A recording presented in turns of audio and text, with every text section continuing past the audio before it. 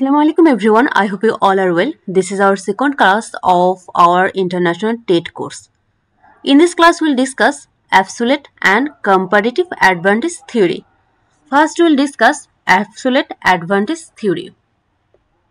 Then we'll discuss comparative advantage theory. Absolute advantage theory represents that a country has an absolute advantage if this country produces goods more efficiently by using a few resources than other country when both country has same resources. This means that a country has absolute advantage when a country produces more product by using few resources than other country.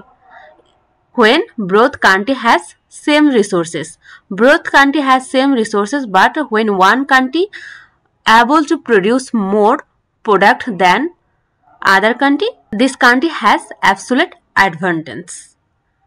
For absolute advantage, this country can produce more than other by using few resources.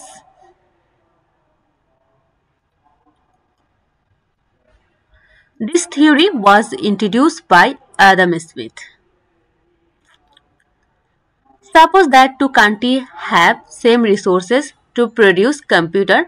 Country A produces 50 computers and country B produces 30 computers in every day by using same resources. Country A produces 50 computers and country B produces 30 computers by using same resources means that country A has absolute advantage. For absolute advantage, country A produces more than country B by using same resources.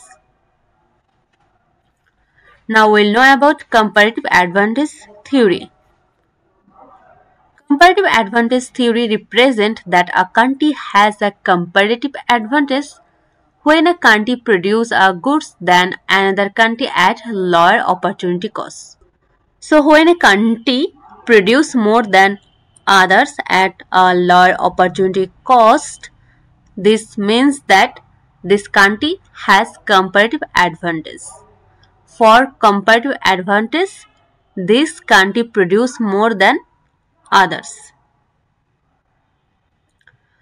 Comparative advantage theory was developed by David Ricardo, and absolute advantage theory was developed by Adam Smith.